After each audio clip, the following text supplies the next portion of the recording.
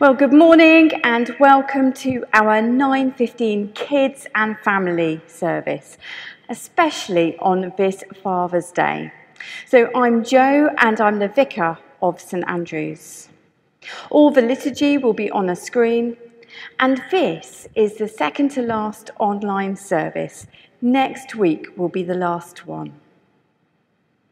So see what love the Father has given us, that we should be called the children of God.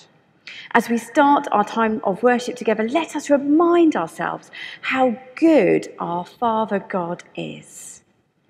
God is good all the time. All the time, God is good. And so at this point, as we remember fathers, as we remember father figures to us, let us spend a few moments thinking and being thankful for them. And so you're going to do that in the 30 seconds. What things can we thank God for? 3, 2, 1, go.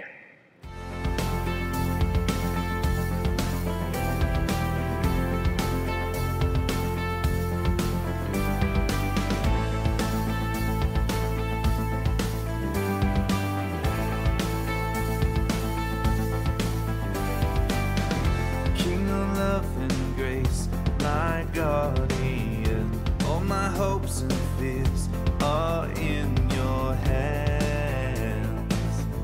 I'm in your hands. So hopefully you will have been able to have thought of things that you are thankful for your fathers, your uncles, those close to you who act as father figures to you. And so we're going to pray for them now. Heavenly Father, bless all fathers as they care for families. Bless all father figures who also set us examples and care for us. Give them strength and wisdom, tenderness and patience. Support them in the work that you called them to do, and protect those who look after them as we look to you for love and salvation. Through Jesus Christ, our rock and defender. Amen. And so now we're going to turn towards God, and we've got the refrain today of Father God, I'm sorry. So Father God, I'm sorry. And we're going to do the action of Father. Okay. So we're going to turn back to God and say sorry. So let's make a fist. Lord, we are sorry for the times that we have got angry with other people. Father God, I'm sorry. Father God, I'm sorry. Then we point away from ourselves. We are sorry for the times that we have blamed other people when it was us that had done something wrong. Father God, I'm sorry. Father God, I'm sorry. Then putting a hand over your mouth. We are sorry for the unkind words we have spoken which have hurt other people. Father God, I'm sorry. Father God, I'm sorry. And so receiving the perfect Heavenly Father's forgiveness, let us hold our hands out to receive his forgiveness. Thank you, Father God, that you love us and forgive us when we get things wrong. Amen. So knowing that we are forgiven by our perfect Heavenly Father, that everything is good between us, let us praise God in the words of the next song. Our God is a great big God. Our God is a great big God. Our God is a great big God, and he holds us in his hands. Our God is a great big God. Our God is a great big God. Our God is a great big God, and he holds us in his hands. He is higher than the skyscraper. He's deeper than a submarine. He's wider than the universe and beyond my wildest dreams. And he's known me and he's loved me since before the world began. How wonderful to be a part of God's amazing plan. Our God is a great big God. Our God is a great big God. Our God is a great big God, and He holds us in His hand. He's higher than a skyscraper. He's deeper than a submarine. He's wider than the universe and beyond my wildest dreams. And He's known me and He's loved me since before the world began. How wonderful to be a part of God's amazing plan. Our God is a great big God. Our God is a great big God. Our God is a great big God, and He holds us in His hands. Our God is a great big God. Our God is a great big God. Our God is a great big God, and He holds us in His hands. He holds us in His hands. He holds us in His hands. And He holds us in His hands.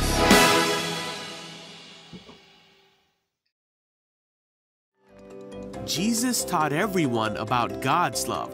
All kinds of people would come to hear Jesus speak, including tax collectors and people who made bad choices. This made the Pharisees and Jewish leaders mad. Yuck. They didn't think that Jesus should be around these kind of people. So Jesus told them this story. A man had 2 sons. The younger son told his father, Excuse me? I want my share of your estate now, before you die. Okay. So his father agreed and gave his son his inheritance. Woohoo! A few days later, this younger son packed all his belongings See ya! and moved to a distant land. And there he wasted all his money in wild living. Huh?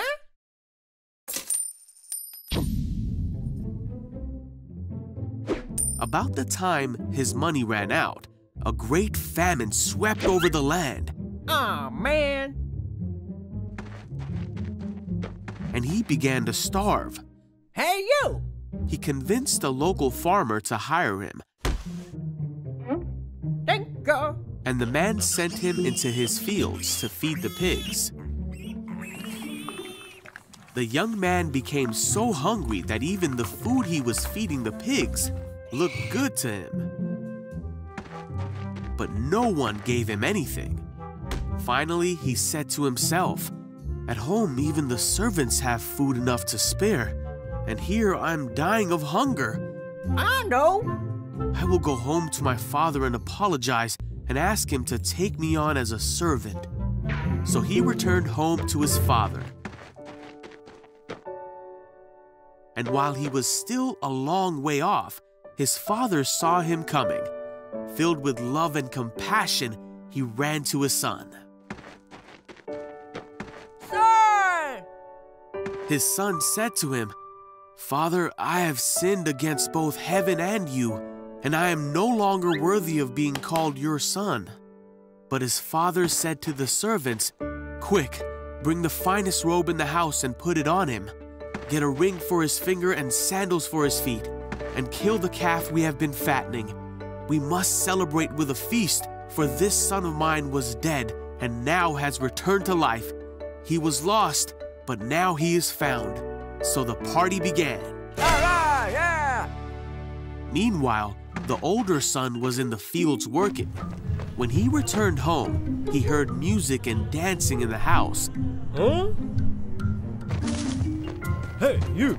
and he asked one of the servants what was going on. "Your brother is back," he was told, "and your father has killed the fattened calf. We are celebrating because of his safe return." Woohoo! All right, party time. All right, yahoo! The older brother was angry and wouldn't go in. His father came out and begged him, Oh, man. but he replied, "All these years I've slaved for you and never once refused to do a single thing you told me to. And in all that time you never gave me even one young goat for a feast with my friends. Yet when this son of yours comes back after wasting your money, you celebrate by giving him a great feast." His father said to him, "Look, dear son, you have always stayed by me, and everything I have is yours. We had to celebrate this happy day. For your brother was dead and has come back to life. He was lost, but now he is found."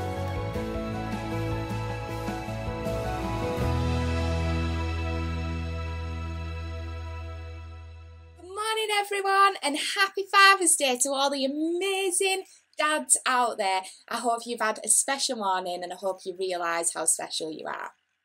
So I've brought with me just a little bit of something this morning, and I wonder if you can recognise what it might be for. So first of all, I brought this. What is this? That's right, of course, it's a trophy. Would you receive this trophy if you've done something bad or if you've done something good? That's right, of course, it's a treat for someone who's done something good, or it's a treat for a winner. So I wonder if, we know that's a treat for winners, I wonder if you've ever heard of the traffic light system at Skibble, where you can be on green when you're good, amber when you're misbehaving, it's like a bit of a warning, and then red is when you've ignored the warning and you're going to receive a punishment. Do you think it's something that you would get a medal for? If you got given a red card, do you think you would receive a medal for that red card? I don't either. I think it feels a bit silly to receive a treat for something that we do wrong. But it sort of happened today in our gospel story. Someone got what they did not deserve. You see, the son in the story asked his dad for all of his money, basically. But then, what did he do with that money? Did he invest it in something amazing? Did he put it back into his dad's farm? No. He wasted it. He ran away and he wasted it. I wonder if you have ever disobeyed your parents or not listened to something that they've asked you to do or told you to do. Well, this guy actually did much worse. He pretty much abandoned his whole family. But eventually, the money and the fun times ran out. It doesn't always last. And then he realised that he had made some pretty massive mistakes. He thought that maybe he could make it and ignore his dad, but that didn't work out, did it? So finally he decided he's going to have to apologise and hope that maybe, just maybe, he could accept the punishment and hopefully live like a servant, because that's what he does when he comes to his father, doesn't he? He apologises and says, "I don't deserve to be your son. Please let me live here like a servant." He didn't think his dad would let him back home as a son. But did you hear what happened? Not only did his dad rejoice when he saw his son returning home, he even threw him a massive party, the biggest celebration, and gave him special presents. He was just so happy to see his boy. It was like he hadn't even done anything wrong. And you know, this might seem so strange and sound strange, because it did to me the first time I heard it. Shouldn't we be disciplined when we do bad things? Well, in a lot of ways, we should. But the good news of the Bible is that even though we do bad things, even though we sin, God lets us and wants us to still be a part of his family. And when Jesus is telling this story, he's helping us to understand that the Father's love is forever and it is eternal and it doesn't have conditions. This is called grace. We deserve the punishment that our sins have earned, but when we tell God we're sorry and let Jesus rule in our lives again, grace gives us positive rewards instead. God loves us so much that he wants to find us no matter where we are, or how far we wander away, or how far we stray. I don't know if you've heard the term before, but some people talk about it's like having an invisible bungee jump wrapped around you, strapped to you. No matter how far you bounce away, you still bounce back and you're still welcomed back. Nothing can get us so far away from God that he won't let us back in his arms. And he lets the death of Jesus cover the things that we do wrong. Jesus didn't do anything wrong. He didn't deserve to die. But he took the punishment for our bad things so that we could get the rewards of his goodness. That hardly seems fair, does it? But we can thank God that life is not always fair. Just like the Father in this story, God celebrates over us when we come to him. Isn't that just amazing? And that's why the prodigal son is one of my absolute favourite parables. We all make mistakes, we all do bad things, and because of that, we should deserve consequences. But when Jesus took our bad things on himself, it allowed God to take the punishment away from us and let us have heaven instead. So let's give thanks for that and to give thanks for God's glory. So let's pray. And I want you, while we're praying actually, I'm going to say a line and then I'm going to pause, and I would love if you could repeat the line that I've just said. So we'll start off. Dear God, thank you for your grace. Thank you for forgiving our sins. We know we do bad things, but you still call us your kids. We love you. Thank you for your love, Lord. Thanks for sending Jesus. In his name we pray. Amen.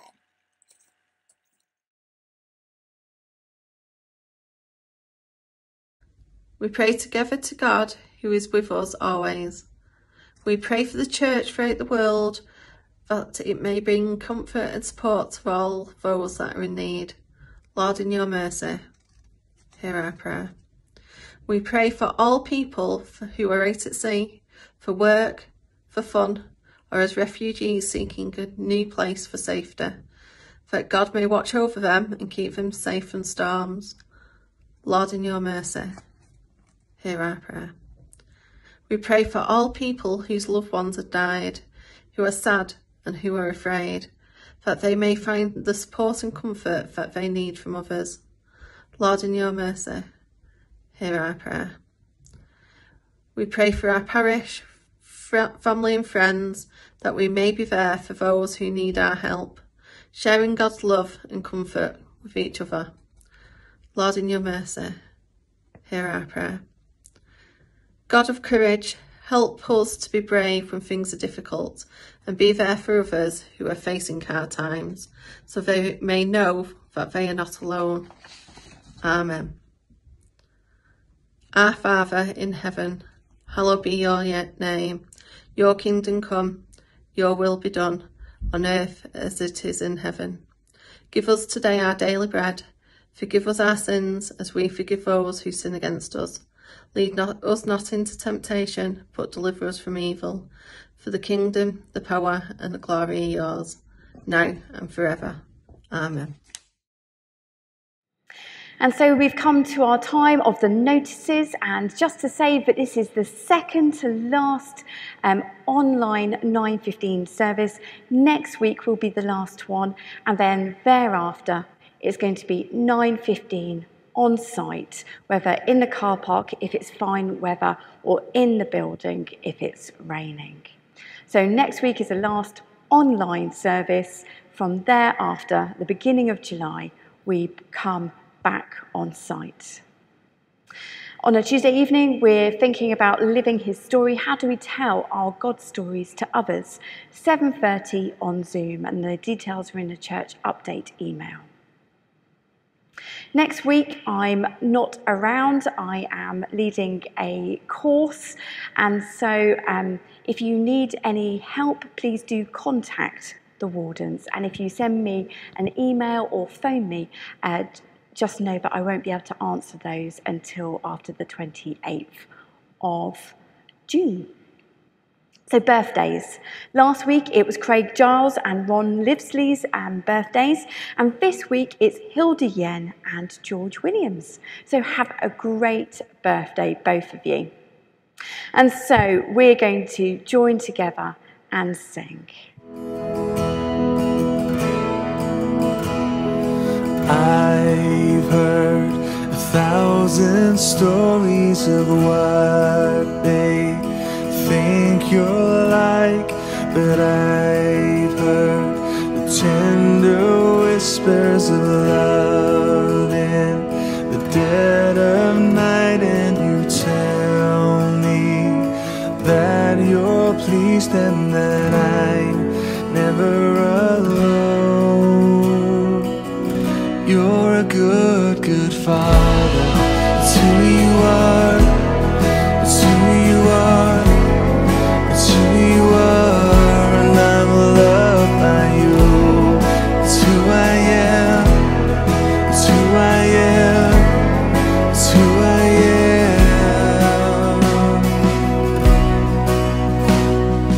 I've seen many searching for answers far and wide, but I know we're all searching for answers only you provide, 'cause you know just what we need before we say a word. You're a good, good father.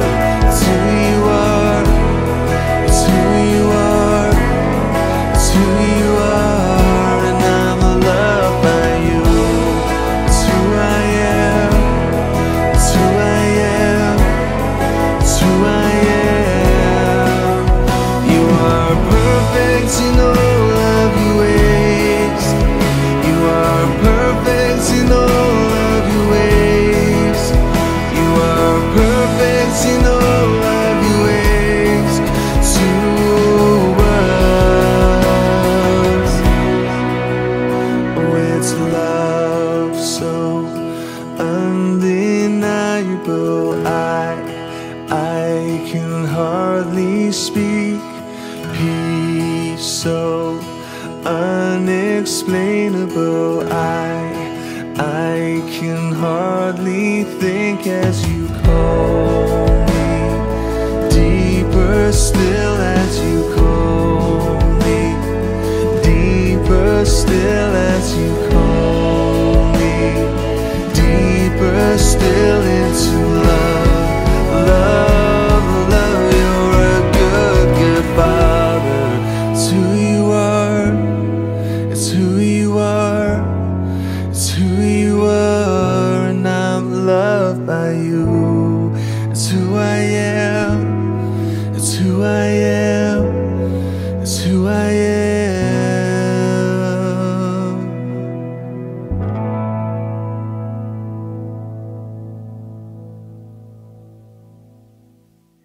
So as we come to the end of our time together, may we know that God goes ahead of us into the week ahead.